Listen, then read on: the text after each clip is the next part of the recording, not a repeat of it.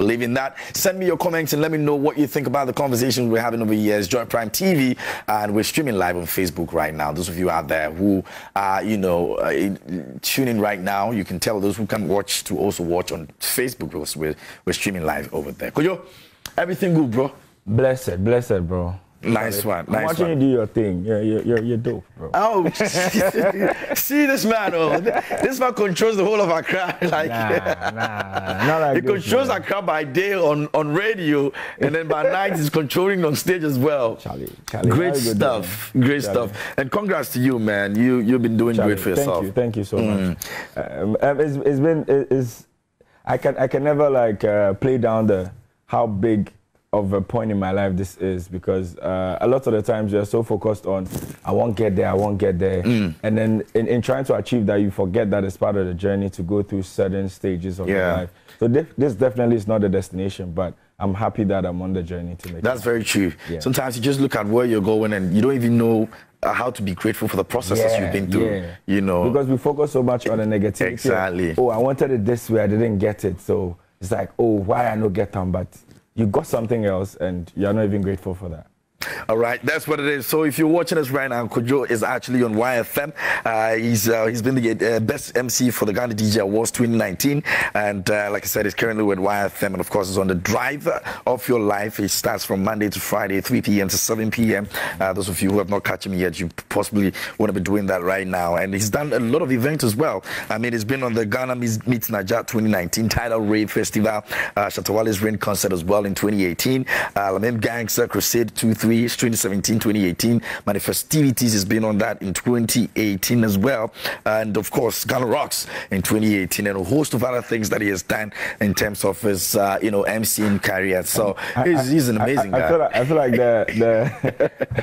so this is the thing about that information. A lot of it, the last time it was updated was maybe close to 2 years ago. Oh, is it? And there's so much. This was before lockdown. This was before lockdown. Yeah. So it's been so much. Vodafone virtual concert, Afrochella. There's been so much that's happened. I also won Event Hype Man of the Year at the Ghana Event Awards. You're awesome. All of those things. I know we need to chip them in. We need to make sure they all find a way inside somewhere. It's very necessary, but I'm excited. Let's talk about this journey of music and, doing what you do as well. How are you putting all of that together? How are they shaping up? For me, it's quite seamless. For anybody that's in the field, you realize that there's so much people don't understand about how complicated the job can be when it comes to your timing, the time you have to even get up to be here and all of that. So when you do it, there's always you find refuge in music. Most of the time. Sometimes the job can be a little tough, especially when you're MCing on stuff, or maybe you're on radio, it's a little tough, but there's always, radio is like, music is that part that gets you excited. So I've always been a fan of music. I can take it back all the way back to the crunk era. Like, I'm not going to make it seem like I'm so old to that point where it's like I know he's the a young guy. He's a young guy. But the crunk era is when I started to pay attention to music, because you grow up on the Daddy Lumba and all those people. Yeah. But then you're a kid, so it's like you hear it in the background, and even though it's nice, you can't relate to it as much as you can relate to what was the ish when you were growing up. So I always had that feeling, even before DJ Khaled was DJ Khaled, to do stuff like that. And it's awesome to get to that point where I'm able to do it. And that has given birth to a different, wave, beautiful song you put together, and it's Waiting. Yeah. And it features Kelvin Boy and Neptunes on that one as well. Yeah. Okay, so Neptunes has been, doing this Amapiano thing that's gone worldwide. He was in Ghana a couple of weeks ago. And how did it come about? Did you guys record this when he was out there or when he came out? Yeah, we recorded this way before he came to Ghana. Okay. The story of how we even started working is kind of funny, because I started hearing about the Ameno song. Yeah. It wasn't even his version. It was a hip-hop version that I was in love with. And we're even playing it on radio for a couple of days. And then after that, I heard a piano version. So I'm like, oh, this is dope. And at this point, it wasn't the biggest thing yet. Yeah. So I was like, who made this? And I found out that, oh, it's a Ghanaian. So I reached out to him to congratulate him that, oh, Charlie, the Ghana man way they sport there. And he's like, oh, but I know you. And I'm like, how do you know me? He's like, oh, we were on campus together, University of Ghana together. And I was like, oh, wow. It's like, oh, I started playing Amapiano back then when nobody cared about Amapiano. That's how long he has been on that. So that's when I was like, oh, then let's work together. Yeah. So I had in mind to create a song that would be only Ghanaians, but was Amapiano, because when it comes to the club life, events like Amapiano and Branch that I've been hosting, and the nightlife, front, back, and other places, you realize Amapiano is a big thing. It's something that people don't want to accept, but when you go out there, you realize how big of an influence it is, and definitely had an influence on me. So I wanted to create one, but make it Ghanaian, because sometimes you don't understand the elements because it's not necessarily our language and all of that. So I had to make it Ghanaian, and that's why I thought of who's the best person to do it. So we made a beat for Kelvin Boy, and hoped that Kelvin Boy would like it. And he was absolutely in love with it. And, yeah, I see. And he's waiting. I'll find out why he's waiting, though. But we've got the video. We wanted to take a look at it. When we come back, we've still got Kojo Manuel here in the studio with me. We'll be finding out why waiting. Maybe he's waiting for something special. We need to know about that. Ask him about that. But let's waiting, though. Because we won't blow. We wait for the blow, and the blow no they come. I was thinking you were waiting for your wedding, and it finally happened. So the wedding when it will happen, it will happen. It will happen, you know. But Kelvin Boy is really talking about that feeling where you're waiting for a lady. Well, the lady in question, when you meet Kelvin Boy, if you ask him. Okay. But he's waiting for the lady. The lady finally comes. And I don't know how many guys have experienced this. She comes and it's like, finally, oh, you're here, let's spend time together. And then the smallest thing takes her off and she's like, nah, I'm going back, I'm going home. That's it's like, yo, but I've been waiting, like, don't go. You're the reason why I'm here. Like, it's just me and you, no phone. Like, nothing, no distractions. It has to be me and you. That's what. So it's Kelvin Boy's idea. Boy's putting the whole idea on Amapiano right now and making it a global jam. Make sure you go check it out. And so that's the explanation from Kojo Manuel's perspective. We're going to find out from Kelvin's Boy perspective as well and see if the two of them will tally, because maybe someone is doing something else. Anyway, so what are we expecting? We're expecting more of songs like these from you? Oh yeah, definitely, like that? Definitely. Like I was saying earlier, there's a lot of things that a lot of us, like dreams that people have. This has always been one of mine. And that's why I'm really excited about this. And this is just this is like a new beginning. This is actually my 4th song.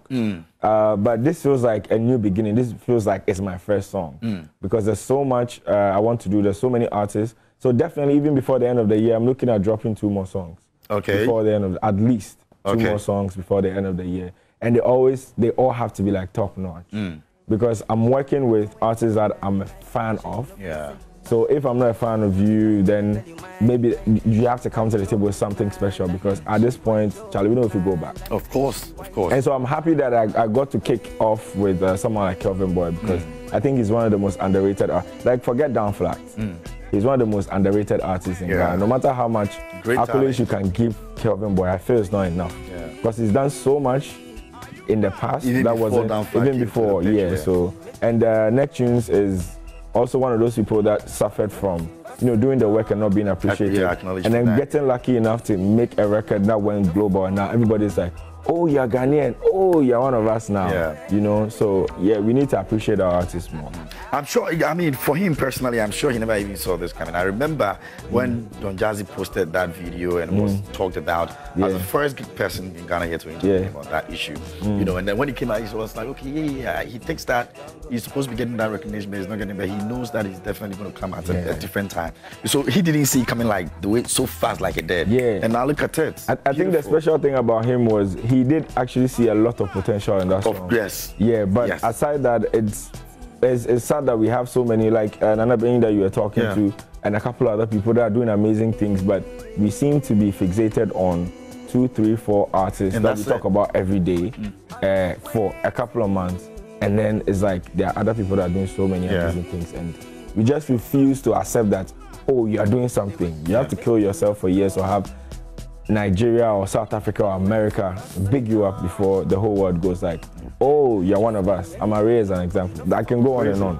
Yeah, so. I see. We're going to get there. I mean, quick one before we go.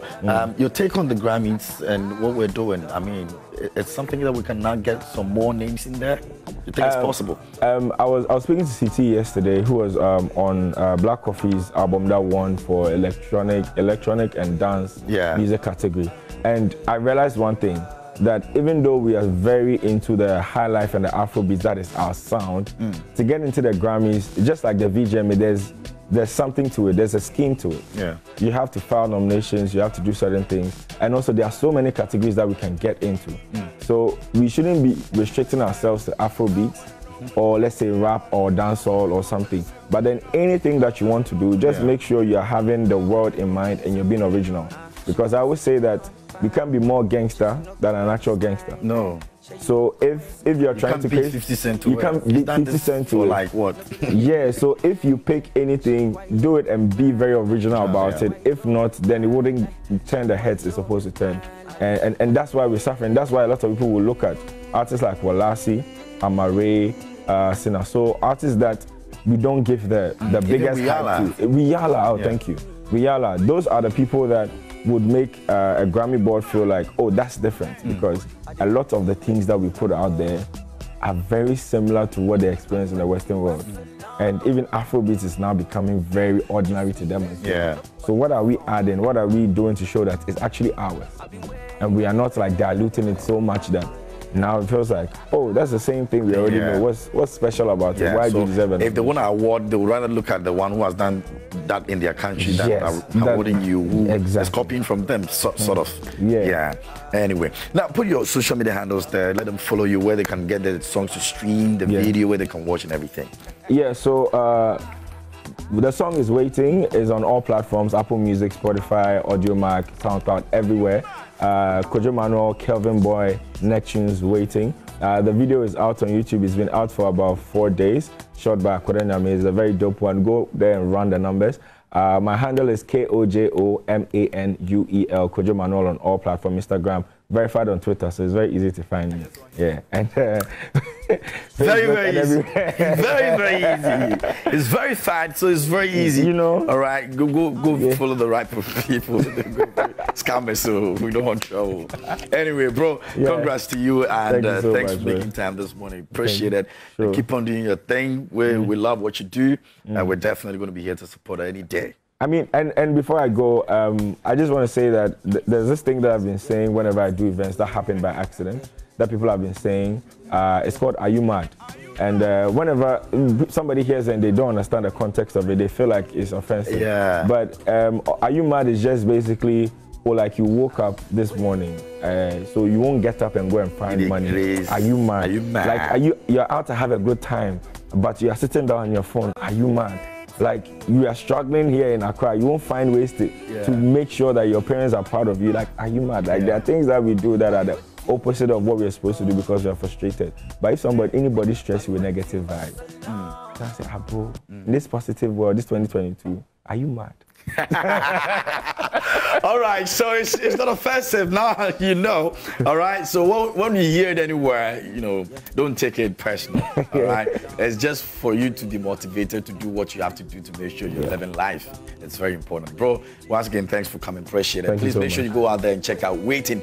You've seen the video. It's on the digital platforms. Go stream it. Let's make sure we put our Ghanaian people out there. That's all we have. All right. MF5.